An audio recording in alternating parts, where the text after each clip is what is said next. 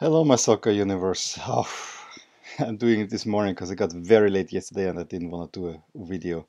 And I keep this short because we want to leave soon. I won't see too many games today. I will probably most likely miss Chelsea and Manchester United.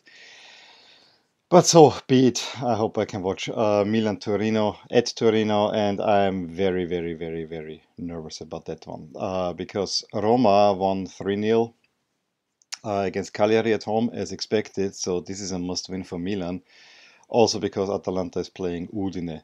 Let's quickly stay in Italy. The first thing I saw yesterday were the last 10 minutes of Bologna against Empoli, where Bologna actually got the lead 2-1. Empoli was ahead at halftime.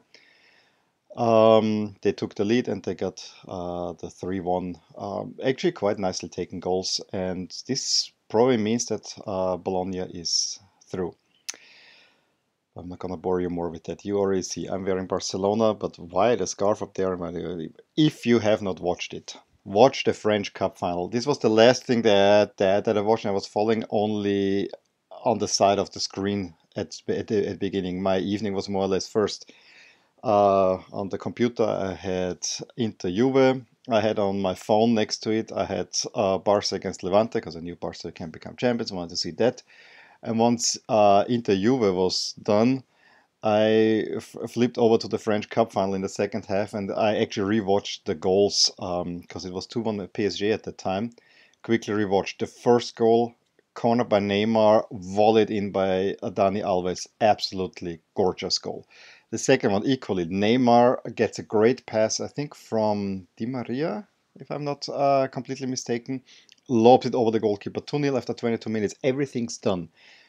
By the way, horrible, horrible jerseys. I mean, Rennes played in their home jerseys and PSG in their cream-colored away jerseys, but the sponsor seemed so completely off. I mean, a huge sponsor on the PSG shirt in all types of colors. It cheapened the look of this final considerably. Rennes got hit the post through Niang in the first half, and the shuttle thereafter equalized through an own goal by Kimpembe. Game on. And I got in there when Rennes actually was pressing for an equalizer. It was really so funny because I was Barcelona, Cup final, Barcelona, Cup final, Barcelona, Cup final. And I just looked over, corner kick, Rennes and Messi, I think Messi, I would say, but Messi, uh, makes it 2-2.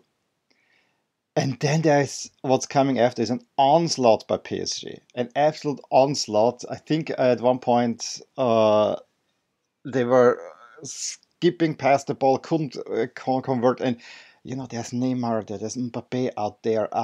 It's an absolute all-star ensemble, and they cannot get the ball into net. And Rennes, goalkeeper Kubik is really defending gallantly. Second, it goes to overtime. The first half overtime, more of the same. I think even Mbappe hitting the post and they cannot get the look in. Second overtime, actually the other way around. Rennes is pushing for the go-ahead goal, but cannot get there. And then it gets ugly. There was a foul on Neymar, which, he got hit on the foot here. But the way he's rolling, I think he left twice the ground while rotating. That display, the attack was bad, worthy of a card, but the showboating afterwards, it's just Neymar. No one takes it seriously anymore. But this actually made the game really intense. And just a few minutes later, Mbappe makes a horrible tackle, seemingly out of he wanted, but there's no ball in it there.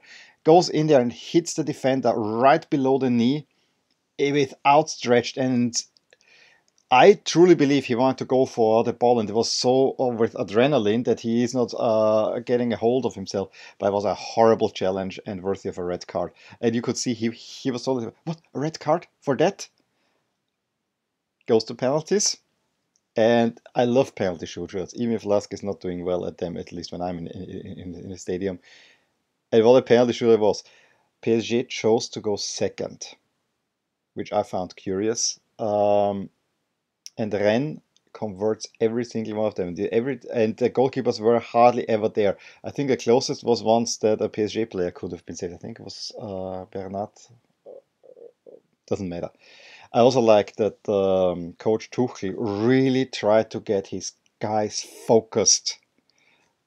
Speaking French, and from what I could tell, it was actually not that bad French. That was remarkable. Every penalty is converted. Rennes makes it 6-5, and then a player, don't remember, who just got substituted in, shoots it over the bar. And Rennes Cup champions, and I was so happy for them. I was really happy for them. As great as PSG played, I think they then took it too easy, and Rennes came back. And yeah, Niang and Ben Arfa, that's a great attack on front, and I was happy for Ben Arfa too, because you could see this meant a lot to him. He was not happy in Paris. Quickly, Barcelona made short shrift, had a struggle against Levante. Had to bring in Messi at halftime, and Messi scores the winning goal. Barca are champions. I had a big celebration afterwards. I personally do not like that they already gave out the trophy. I think a trophy should be given out, at least if you have it prematurely, give it at the last home game. Don't give it right there. And then it kind of devalues, in my opinion, the competition. But okay, they had the trophy out there. Big celebrations was kind of nice. Inter Juve also worth watching. Inter had the better of the game for most of the time, especially in the first half. Beautiful goal by Nainggolan, volleyed in a typical Nainggolan fashion into the net. Makes it 1-0. Inter had many chances to actually double the lead, never got there. And Ronaldo, Juve came back in the second half, being much better, but much more in the game. Ronaldo gets the equalizer, also nicely played. Nice back heel from Pjanic. Ronaldo slots it in.